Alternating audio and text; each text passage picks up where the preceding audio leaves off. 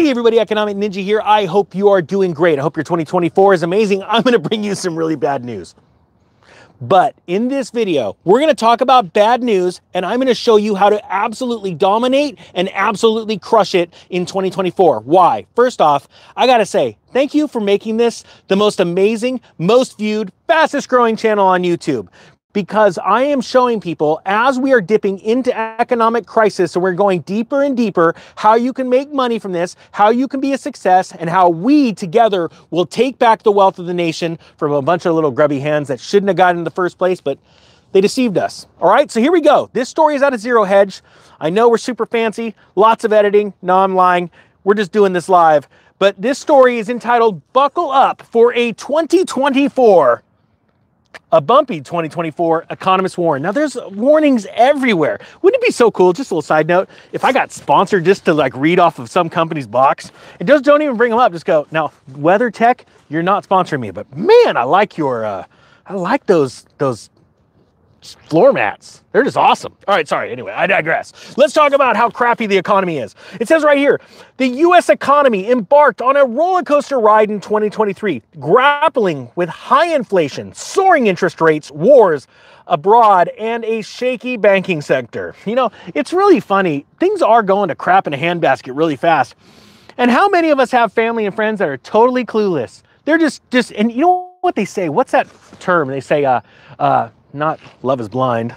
That's sort of true. But they say ignorance is bliss. All kinds of idiots tell me all the time, ignorance is bliss. I'm like, yeah, you're definitely blissful. But I guess you do live a really nice life. You probably sleep really well at night, not knowing, you know, ahead of time that your bank's gonna, you know, take some money from you, or the company that you work for is gonna lay you off. You just sleep easier. So I get that. Okay, I get that. And then it's afterwards, you're probably losing a lot of sleep. Or you get your car repossessed, I guess. But there are a certain group of people that actually like knowing ahead of time that things are going to get bad, and then they go, okay, well, you know, my company seems to be on shaky ground. I was just talking to a guy that works for a startup, and it's like, you could see it in his eyes, and like, it doesn't seem like your startup's going to be doing well. He's like, you know, and I actually talk to people in startups all the time, but it's interesting because startups, that industry, that's sort of imploding. They're not getting the amount of money as they were in previous years. And there are people jockeying for positions left and right. Anyway, sorry, I digress. It's just really interesting. All right, here we go with the bad news. This time last year, the U.S. economy was bracing for an impending recession. Concerns about recession persisted through 2023. Remember, all the president had to do is change the definition of recession. That doesn't... Crazy. And then, oh, let's blow a bunch of money on factories that don't have employees and war. And that brought up the GDP. So we skirted a recession. We just spent a ton of money on the war machine, and then we spent a ton of money building factories because, well, China's going to move into Taiwan. We better build those semiconductor factories fast. We don't have anybody to employ them. But crap, that actually caused the GDP to go up. You know, and economists tell you all the time, they go, yeah, GDP's up, everything's good. And you're like, well, wait a minute, the government debt just went through the roof. As a matter of fact, the government borrowed $1.1 trillion from just July to September. Don't you think that's crazy? Don't you? But see, that's actually a bad thing. But there are a lot of people running around like completely blissful idiots thinking everything's amazing. Now, let me ask you this, and I love doing these polls too. It gets the algo juiced up, and it gets you fired up. But I want to know what you think, because I want to see the pulse of you. Do you think that we are in a recession, whether it be technical or not? Like, things are shrinking, type 1. Type 2, if, you don't think we're in a recession, that everything is actually on the up. I genuinely want you to tell me the truth. And then type 3, if you hate it when I ask you to type numbers, and then just never watch this channel again. That's the answer for the threes. Just go bye-bye. I just don't care.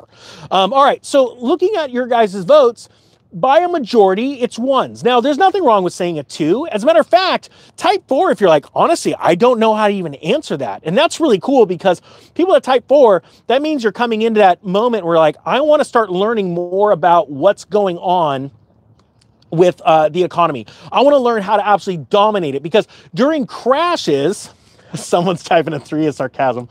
During a 3, I'm sorry, yeah, you got me thinking about 3s.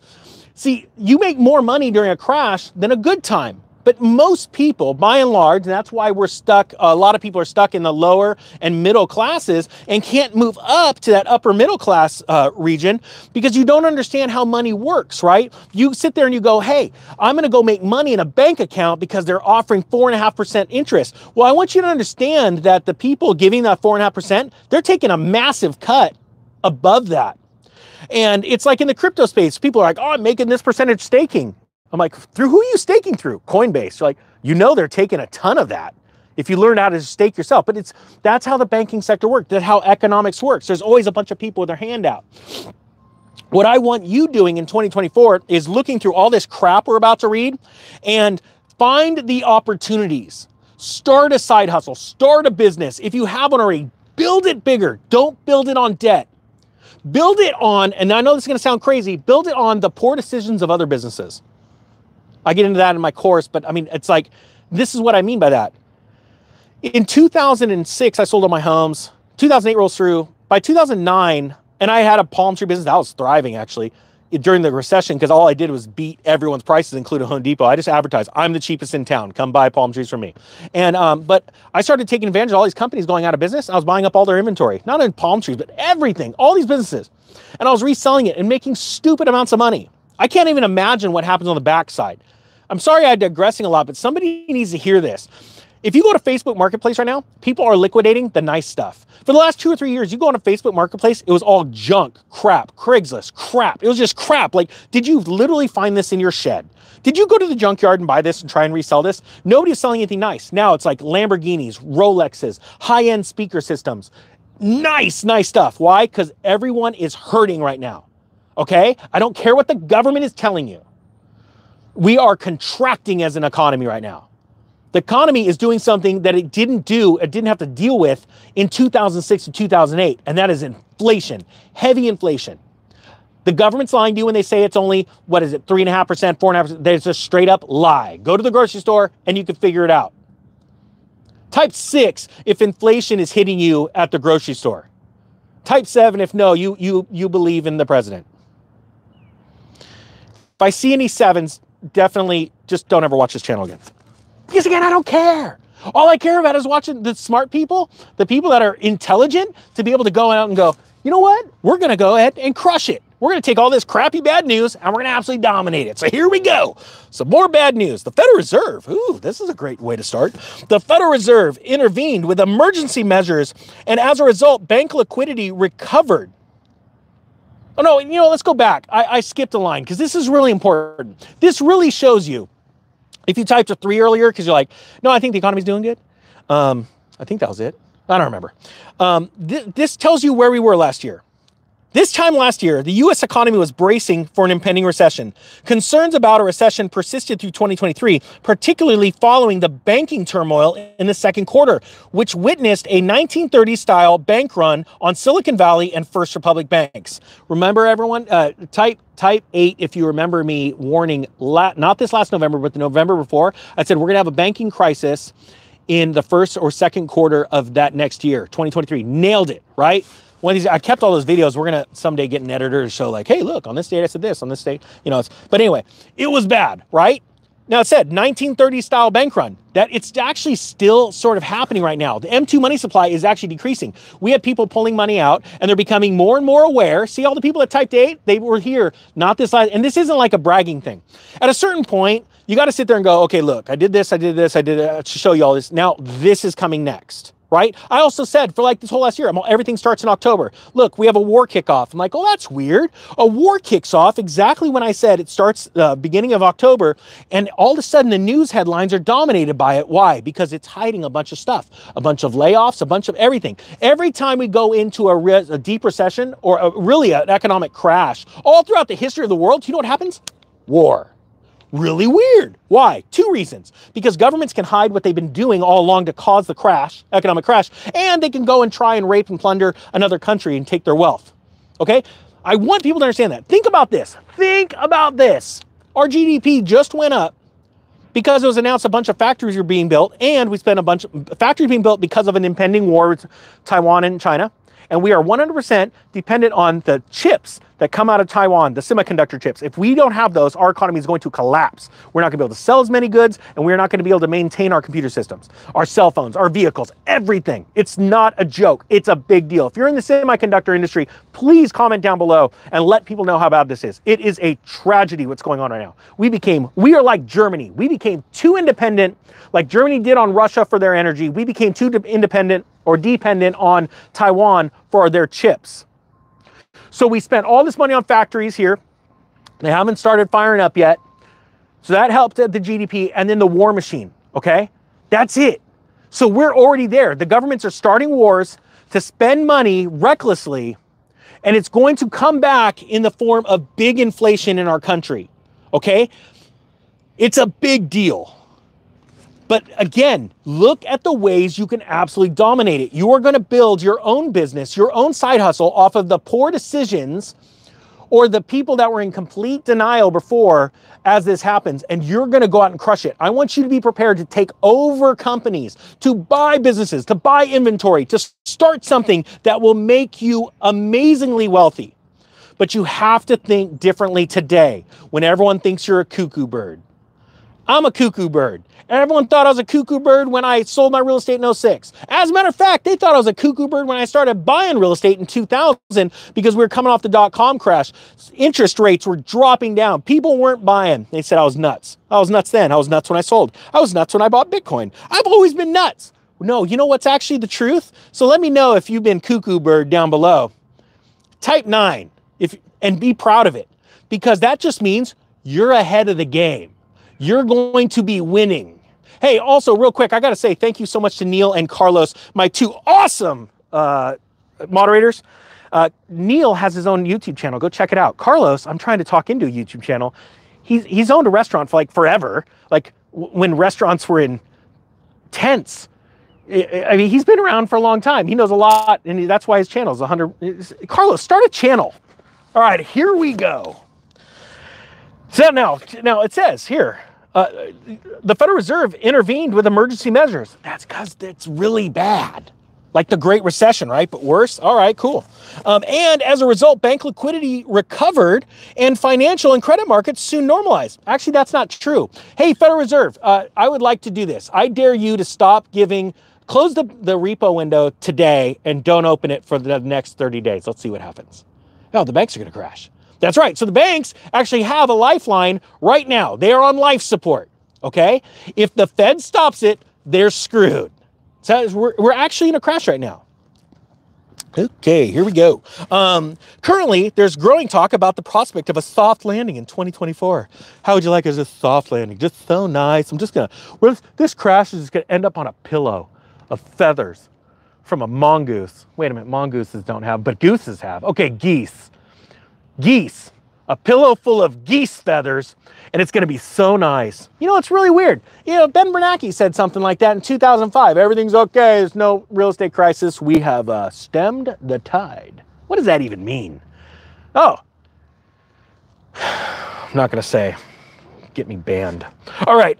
While it says, although the economy has shown resilience in the face of numerous challenges, many analysts predict this significant slowdown in the coming months, with some even anticipating a recession. While so far economic growth has held up well and inflation has been coming down, there is a high risk that we will experience an economic recession before the 2024 election.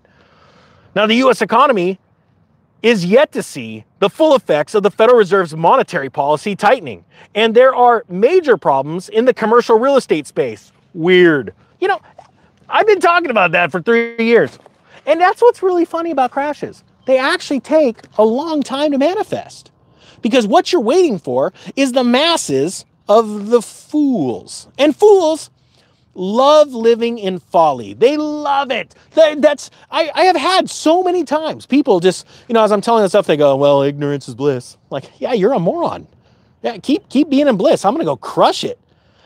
It's funny. I mean, even people that I've worked with before, I've been telling this for years, and I just keep telling them, like, man, you remember guys when I told you to buy gold at $1,500 and all you guys, you're a doom and gloomer. I'm like, no, I'm just making tons of money. Do you remember when I told you to buy Bitcoin? Yeah, I'm making tons. Like, I just don't get it. I'm like, okay, I've got to go somewhere else. Don't worry. It's good. It's a good feeling when you know what you know. This is working. You're crushing it. And the fools are just sitting there. You're a doom and gloomer. you're copy. All right, so let's keep going. Now it says here, Jamie Dimon, CEO of JP Morgan Chase, is more pessimistic. That's weird. He's only like the head of the largest bank in the nation. What the heck would that dude know? Well, it says here, during a speech at the New York Times Deal Book Summit in November of 2023, he cautioned Wall Street not to fall for robust economic growth. Inflationary pressures, he said, could persist and a recession should not be ruled out. Wait a minute. Jamie Dimon, running the largest bank in the country, has the most access to data than anyone else in the country. It's insane. Like, if people realize how much power you have, see, knowledge is power. Understanding and wisdom, that's what takes you to the next level in life, especially in finance. Jamie Dimon, in his wisdom, he's warning people. He's also selling his stock for the first time ever. Well, that's weird. Why would he do that? Well, it's because the banks are screwed. And even if it's not Chase that's screwed, right? And I honestly, look, I bank at Chase. I bank at lots of banks for different reasons. Like the other day, we were told by a bank, you can't, this is insanity. You can't deposit electronically, what was it, like a check more than $4,000. I'm like, are you high? That was my reaction. My wife says I gotta stop saying that, but I'm like, are you high? Like, what are you smoking?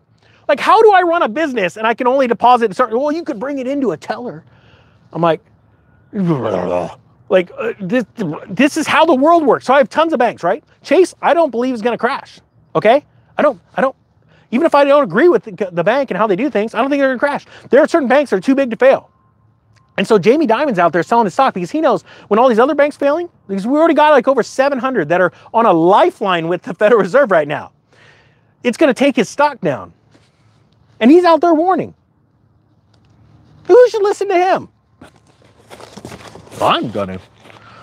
Now, Mr. Dimon described the U.S. economy as being on a sugar high from stimulus money handed out during the pandemic and the Fed's quantitative easing. Well, no duh.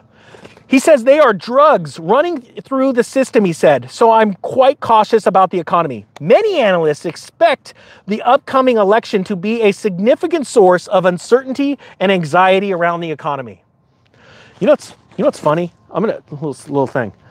I'm not the most liked person on YouTube. I know, I'm surprised. Every time I look in the mirror, I'm like, I'm smart enough. I'm good enough.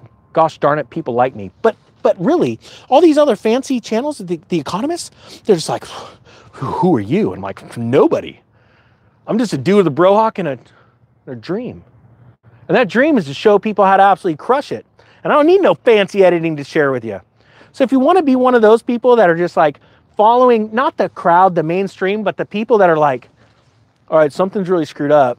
I crushed it over here and I've crushed it over there. And now I'm going to go crush it over here. When nobody sees what's coming over here. Let's stick around. So we're gonna have some fun. All right. We are literally Ninja Nation. Have you ever heard of it? Type 10 if you've heard of it. Type 11 if you haven't. Before I tell you what it is, I just want you to type 11 if you've never heard of the term Ninja Nation. I'm going to explain it to you. And I'm going to tell you right now, I believe this in my soul right now. Because this is something that I came up with a while back. And it's a persona. It's a type of person. It's a personality. See, there's nothing real fancy about me or special about me. I mean, I try. I just try my hardest. I've tried and failed. I've tried and succeeded. And then what I do is I try and succeed more and more and more. All of us go through that.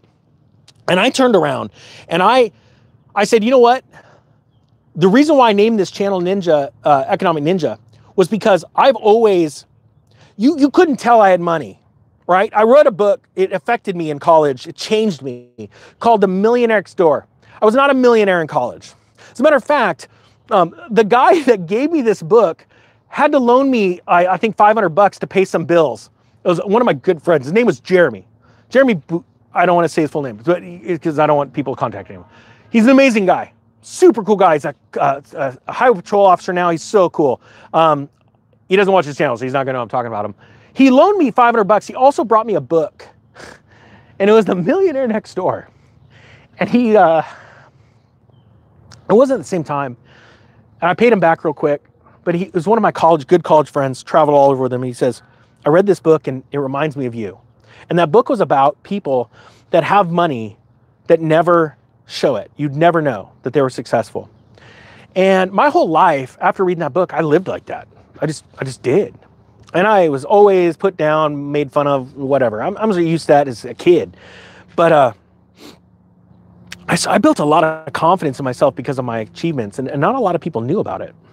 And it wasn't until I started this YouTube channel that I said, people need to know how to be successful.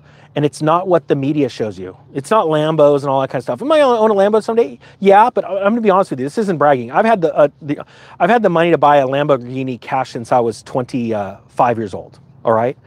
Nobody ever knew that around me. I used to say it to my closest friends, but I was always saving up and investing. Okay. This isn't bragging. Like, this is literally my life. I drove a hoopty, 1989 or 91 Honda Civic, even when I was making $1 million, or worth $1 million. That's what I drove because it saved me money, and I put my money away. When I started the channel, I said, I'm going to show people how to be different, how to make money, how to crush it in life.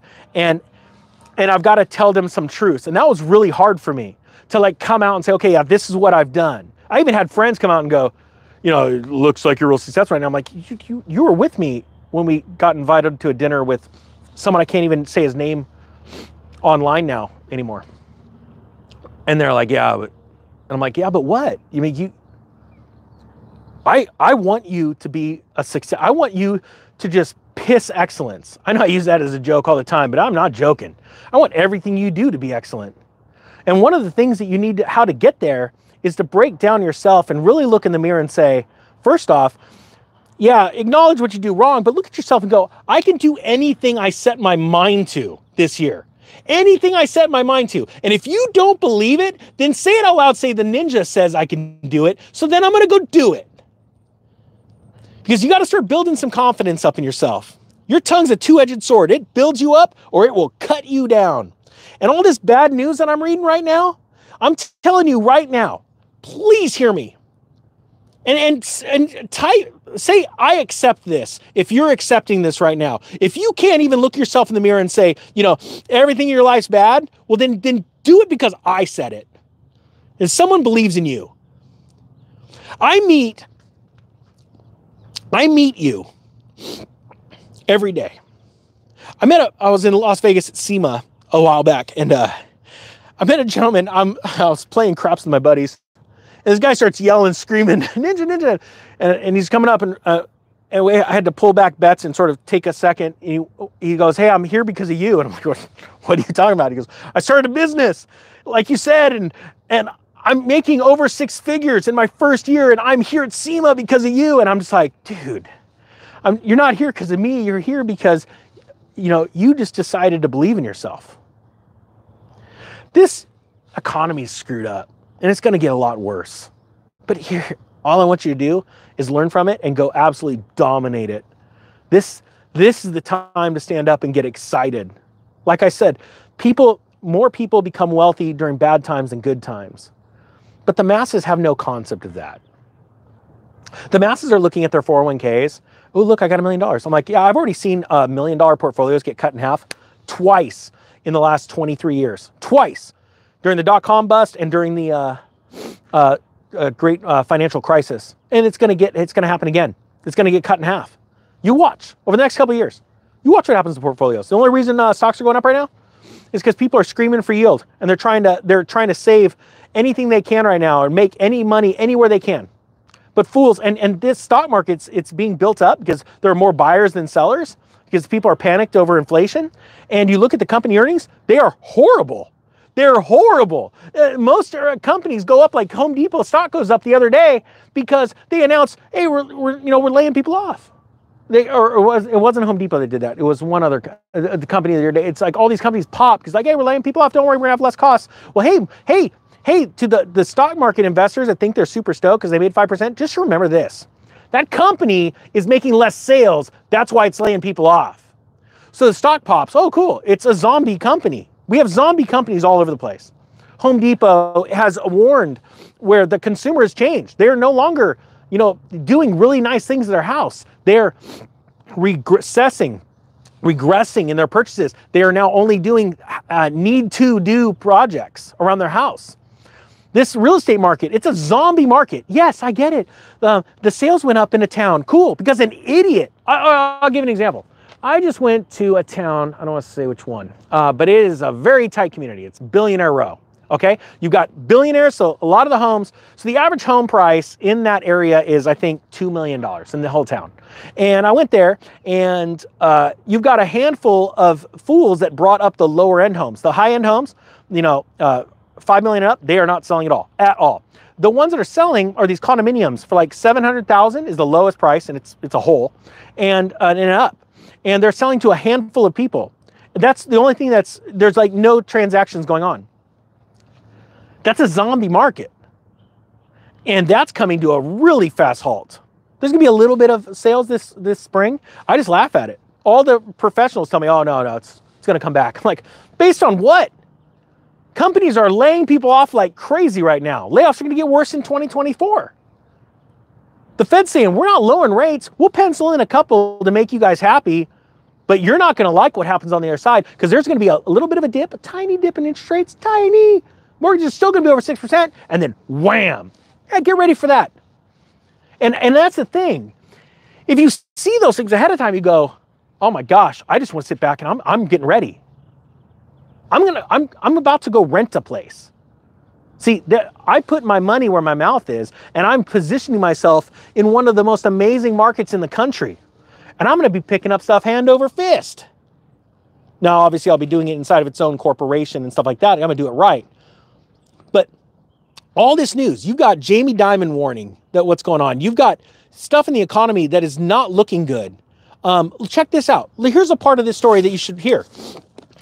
Cautious optimism in the job market. In 2023, everybody wants to be an eternal optimist. You could be an optimist all day long and be dead wrong, right? Do you agree with me?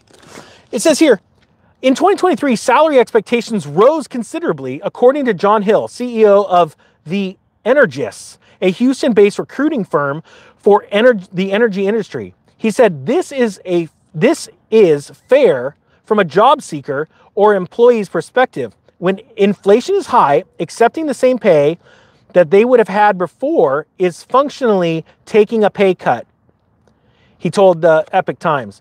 That said, since businesses are also feeling the impact of higher costs and inflation, this puts extra pressure on payroll budgets, which are already tight.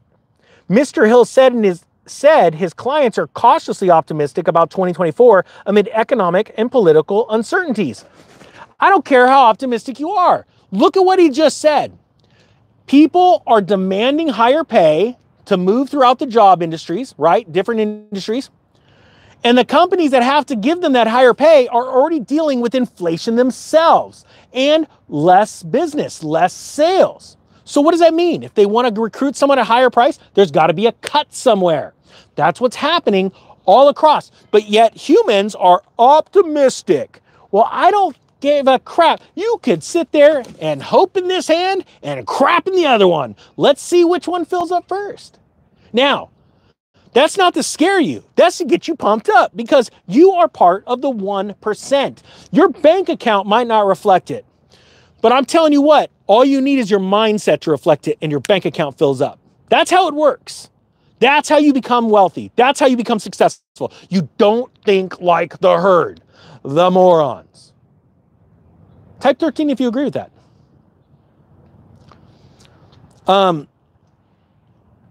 Now, the Fed being in the spotlight. This is the last part of this video, or the last part of this story. And it is really in the spotlight. The Federal Reserve, most people don't understand this. The Federal Reserve actually knows what they're going to do to the economy when they raise rates. It's weird. They knew what they were doing in 2003 when they started raising rates. I went, oh crap, this can't last long. And I knew there was a blow off top coming, so I'm selling into strength on my real estate portfolio. And then they stopped and they held it higher for longer. That's what they've been saying they're going to do it now. They're going to wait till the economy to crash. And when rates actually significantly drop, it's too late because they broke the back of the economy. The recession will be announced about a quarter later. And what happens is it doesn't matter how low rates go. The masses are already too late. They've already missed a single credit card payment or a house payment or a car payment, and they are knocked out of the debt markets because no one's going to touch them during everything coming down and getting slow, slowing down, and the cogs, slowing as they move. They're not going to be able to dive in that debt market and go, I got that house. I want to buy that house. Oh, I want to buy that car. You remember, car payments, during bad times, they go to 0% interest rates. We are seeing a time with high interest rates on cars, but now manufacturers on certain models are already dropping them to like 2-3%. That means they can't sell them. They're not doing it on all of them yet, but that's going to get better and better and better. But that's for prime borrowers with prime credit, good credit, okay? So, I talk to real estate investors all the time. They're like, I'm an investor. I'm like, well, how much did you put down the last price? They're like, 25%. I'm like, you are high if you think you're an investor. An investor puts the bare minimum down and it cash flows. You're not an investor. You're a speculator. You're just trying to put your money somewhere. Just be honest with yourself. When I go buy those 100 homes I've told everyone I'm going to do during this next crash, I will be putting the bare minimum down on the first one, and then I'm going to refinance and flip it, refinance and flip it. And every house I buy after the first one will be 0 down or the bare minimum, depending on how many are in each portfolio. And I don't want you sitting on the sidelines. I want you to be prepared for this. Hold on here. So let's see this. Let me read this part about the Fed being in the spotlight because they are holding the strings, and this is very important. It says the Fed in the spotlight during its final policy meeting of the year in mid-December of 2023. The Fed predicted 3 rate cuts in 2024. Wall Street has since started a new round of guessing games because of its influence on economic activity and investment strategy. The central bank's actions in 2024 will be the subject of much speculation and discussion. The December Federal Open Market Committee policy meeting minutes released January 3rd showed that the Fed officials agreed to lower interest rates in 2024. They didn't. They said they'd pencil some in. Okay, everyone's taking this wrong. And right after that meeting, a bunch of Fed officials came out and said, the markets aren't getting what we said. They're not getting what we said. We didn't say we're going to lower. They're pricing this in too much. I mean, every Fed official has come out at one point or another since that meeting and said that, right? So it says here, but they provided little information regarding the pace, timing, and size of rate adjustments because of uncertainties about how the economy will evolve. Before the Fed starts cutting interest rates, there needs to be more progress on inflation, according to Greg McBride, chief financial analyst at Bankrate. Well, I'm going to tell you what the chief financial analyst has no concept over. 0. And I'm going to tell you right now, what's your name again? Let's grab this. Greg McBride. Your college failed you. Call them up and demand a return on your money. And this is why. The Federal Reserve never, ever, ever lowers rates substantially just because they want to, because the economy is just doing really good. No, it is 100% the opposite reaction. Type 15 if you agree with this and you understand how this works. The Federal Reserve loves charging you interest. They love taking a percentage of money from you, okay? The Fed only lowers rates when things are bad, and then they keep them really low until they get better. And then what they do is they raise rates to crush you. End of story. Your college, Greg, failed you. Go back and take another class. I didn't even get into college. And it don't take a brainiac to figure this out. But good news, my bank account didn't care that I couldn't barely finish high school. That's the truth. And I say that to every single one of you right now that understand how important that is. Do I think a college education is good? Yes, I do, because it gets you into certain aspects of this world. Like, you can't get into. If you want to be a doctor or a lawyer, you want to be a fighter pilot, you have to have a degree. That's how the world works. But I'll tell you right now, you don't need a degree to be a multimillionaire. And I'm living proof of that. And I say that not to brag, but to inspire you. In 2024, you use this bad information. You use this doom and gloom as motivation. And every single time someone tells you you're nuts, just sit there and grin. Says, the Economic Ninja doesn't think I'm nuts. You're part of Ninja Nation. A nation of people that are getting prepared and they ain't scared. As a matter of fact, they're excited about this crap. Hope you guys have a great day. To everybody that hasn't seen my other channel, Real Estate Ninja, please go check it out. It's growing fast. And I really appreciate it. It's all different news, not just about real estate. I hope you have a great day. The Economic Ninja is out.